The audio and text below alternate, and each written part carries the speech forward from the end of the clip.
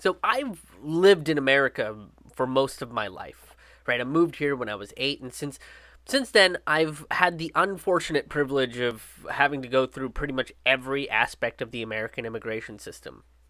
I came here on a dependent visa with my family, and thus I had to go back to India on a regular basis to re-up our visa. So every 2 years, for the first 10 years of my tenure in America, I'd miss out on summer with friends. Not that I didn't really enjoy going back to India to see my family and experience my country of birth, but I also missed my new friends. Now, our visa once was denied because we didn't have the right paperwork, and it wasn't filled before we got there. So we had to rebook our flights and stay an extra 2 weeks that we weren't expecting to do, which resulted in me missing the first week of school in 10th grade. I wasn't even a popular kid to begin with, right? But when you miss the first week of school, you miss out on all the inside jokes and the fun little icebreakers that people go through at that age. I felt alone, even though even in my nerdy circle of friends who had an entire summer to get closer, and then on top of that, the first week of school as well.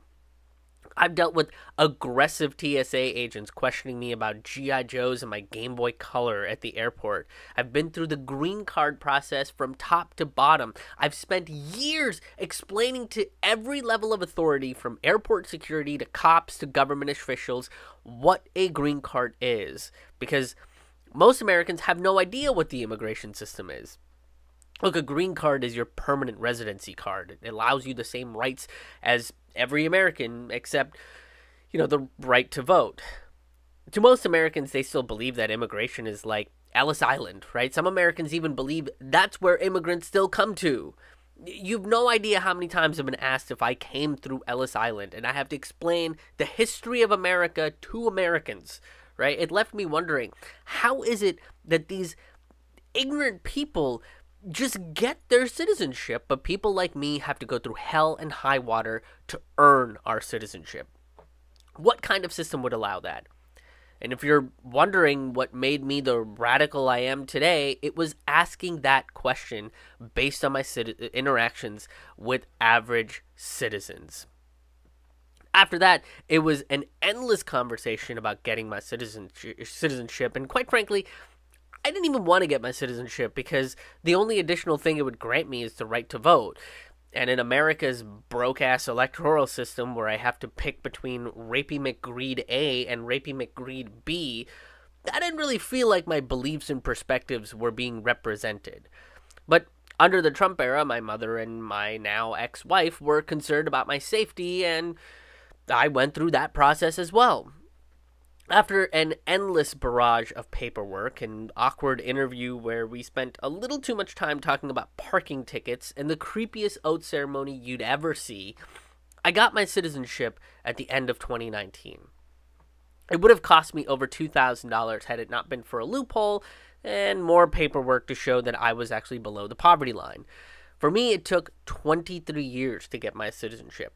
Even if you go through these legal channels, which involves a visa, a green card, and then the whole citizenship process from the application to the testing to the ceremony, that can take up to 15 years to become a full-fledged citizen of America. And that's not even counting the years that it can take to get sponsored to pay upwards of $10,000 to come to the States. Turns out the cost of unbridled freedom is about $10,000 and a majority of your civil rights.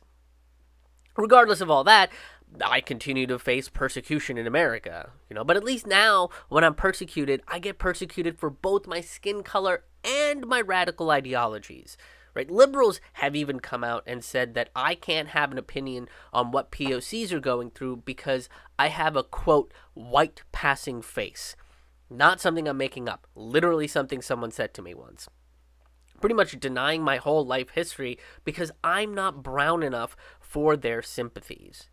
Well, at least under Trump, conservatives were willing to listen to me. Right? I mean, they still argue and say immigrants are trying to steal your jobs, but they're willing to listen and don't deny my ethnicity whenever it's inconvenient for them. Hell, even after I got my green card, when I went through states like Arizona and California, Texas, or New Mexico, border checkpoints made me extremely nervous. Hell, it makes me extremely nervous going through them now, even though I'm a citizen, right? The human roid rages that join Border Patrol might not think that a brown person is allowed to be the citizen of America. Look, I've been through the immigration process under Clinton, Bush, Obama, and Trump. And I can tell you with confidence that nothing much has changed, except maybe the platitudes. And honestly, I don't think nothing much will change under the Biden administration either. In fact, things might get worse because that's how compounding effects work. Under Obama, the Immigration and Customs Enforcement Agency was introduced, which made things regarding policing immigrants even more confusing. Is it ICE's jurisdiction or Border Patrol? If an immigrant is inside a mall, do we call the regular cops, the mall cops, ICE, or is it Homeland Security? Doesn't matter, because all of which are racist and think that immigrants come through Ellis Island. Now, Obama also built the detention centers, which Trump used to detain immigrant children and separate families. Now, under Trump, these were called cages, but under Biden and Obama, they're called detention facilities. Right? You guys remember detention from school? It's that room that you got sent to when you weren't obedient enough, where you'd stare at a wall and contemplate your fleeting existence. And that's what liberals would have you believe these are under Biden. In reality, they are the same cages that liberals and faux progressives freaked out about when Trump was in office. Right now, Democrats like the queen of all Yas queens, Nancy Pelosi, calls this a humanitarian crisis while ignoring the human rights violations of the Biden administration.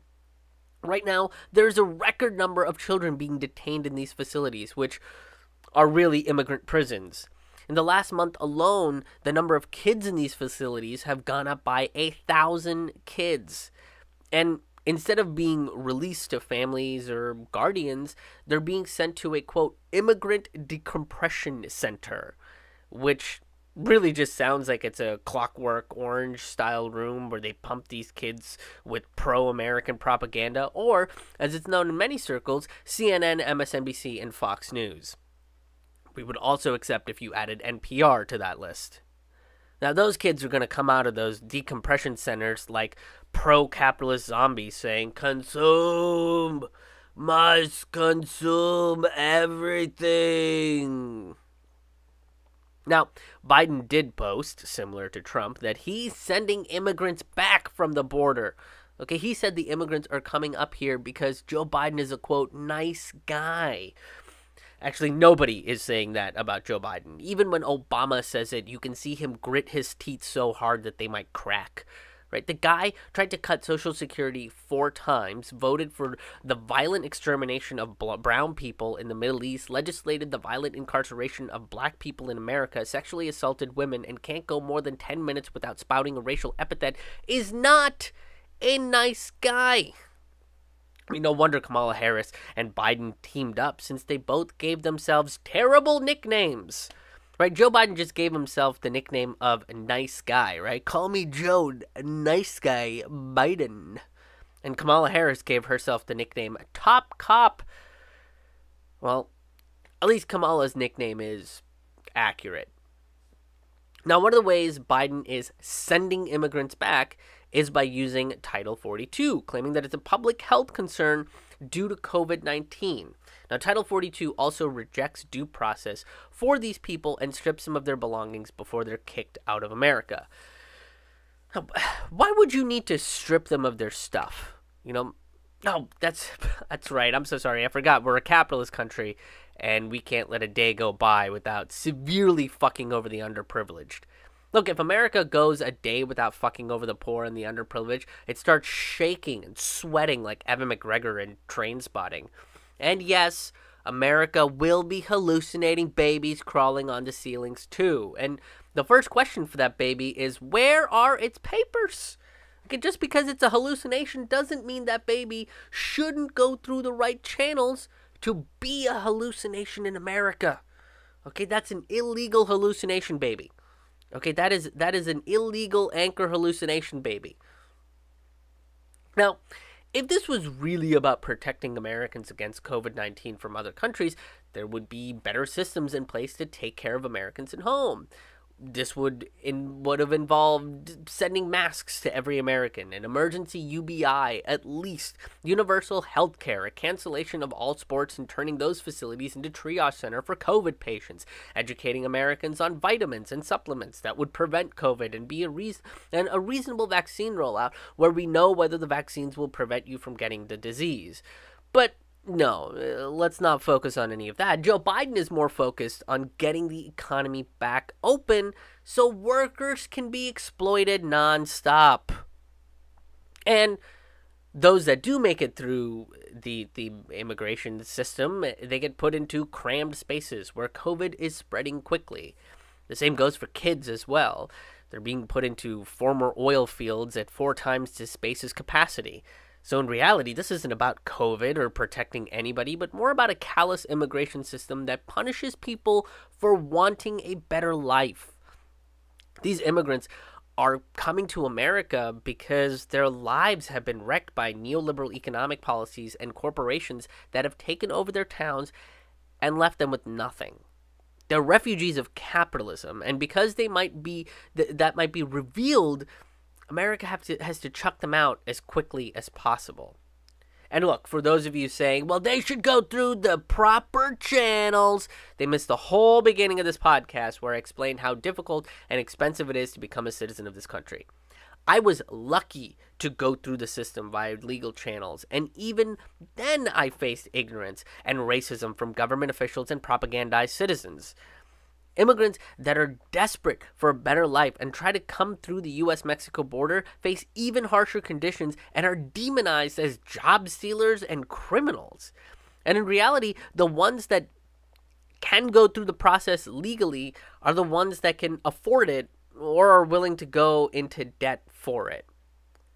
I've been an immigrant under 2 Republicans and 2 Democrats. And it didn't matter which corporate party was in charge of the situation, just kept getting worse and worse. And we can clearly see, under Biden, it'll get even worse.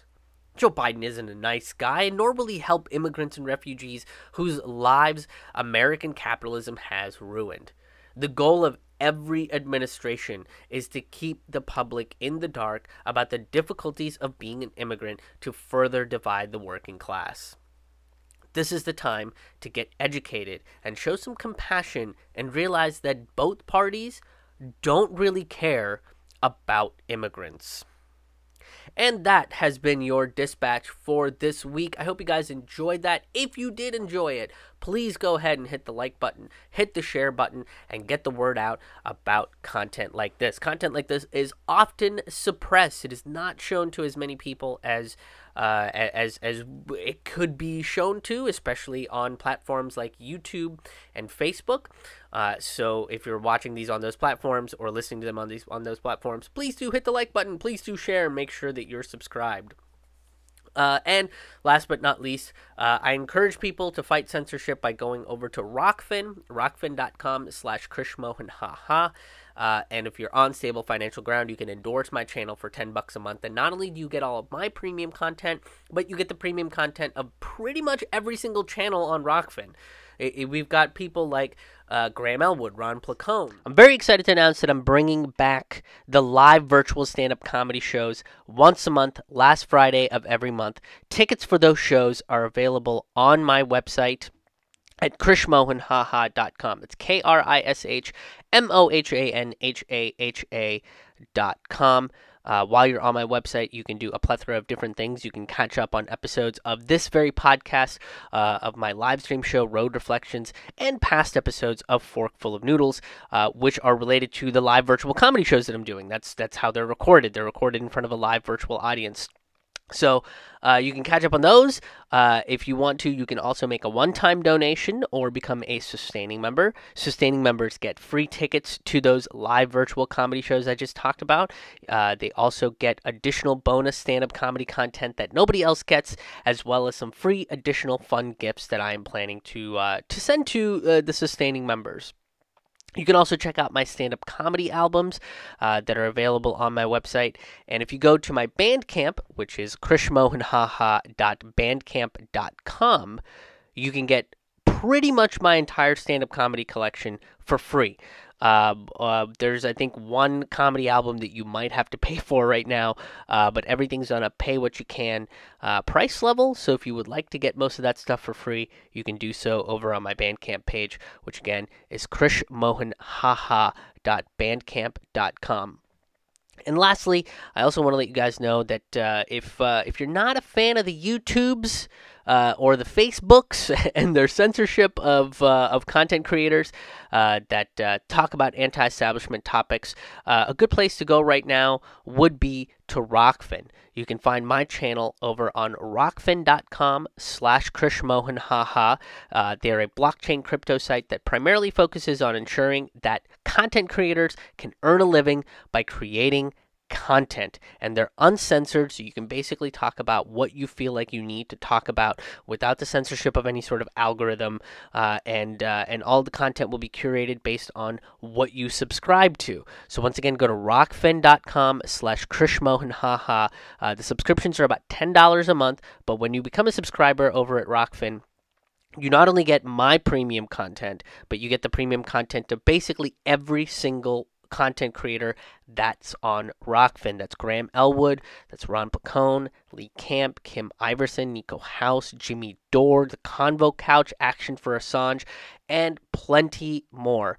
So be sure to check out Rockfin, and if you're ready to leave YouTube, that is the place to go to become a subscriber. Leave tips for channels that you like, and there's plenty of free content on there as well. Thank you so much for tuning in.